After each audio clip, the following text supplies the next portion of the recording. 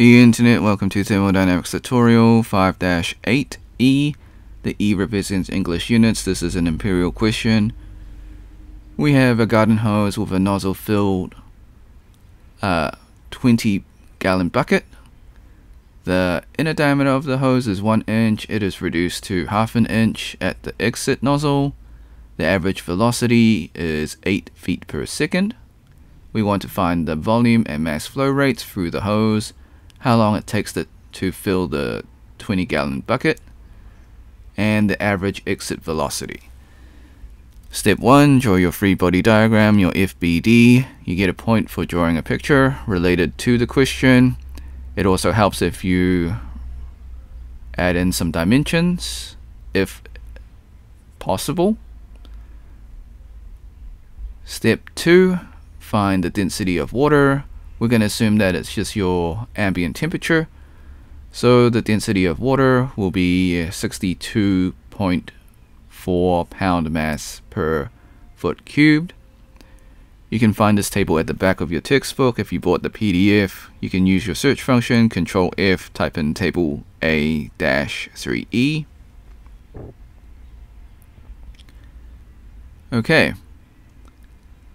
Step 3, find the volume flow rate, your V dot, which is equal to the area multiplied by the velocity.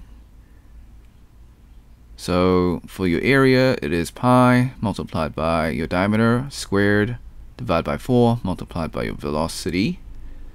So the constants remain the same.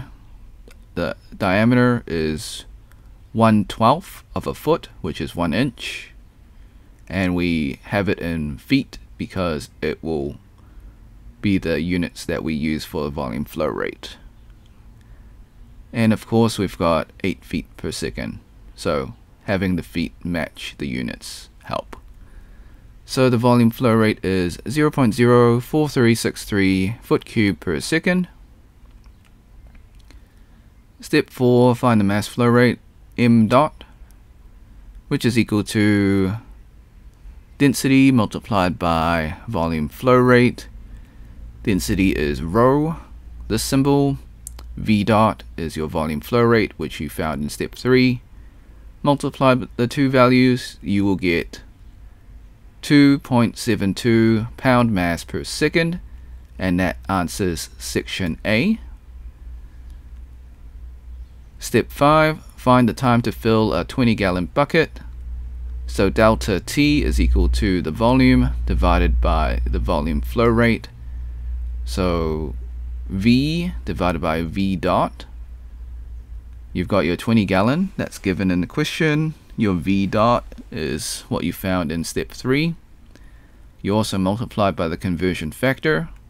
That'll give you 61.3 seconds, or 1 minute and 1 second, to fill the bucket, and that answers section B.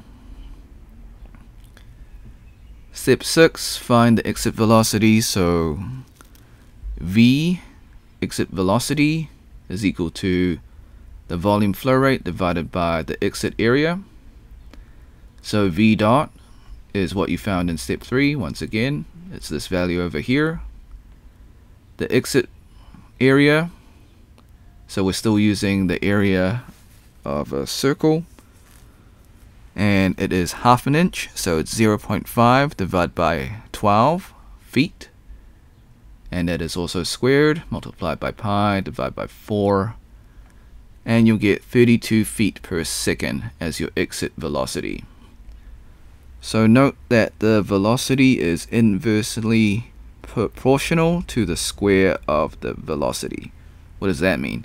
So basically it means that when you half your diameter, your velocity becomes 4 times the speed. Okay, disclaimers, the method is correct. However, I do make calculation mistakes. I encourage you to solve it yourself and see if you get the same answer. Thanks for watching. Hope you had a great day. Be sure to like, subscribe, share with your friends, ring the bell, turn on all notifications, leave a comment below if this was helpful. Until next time, see ya.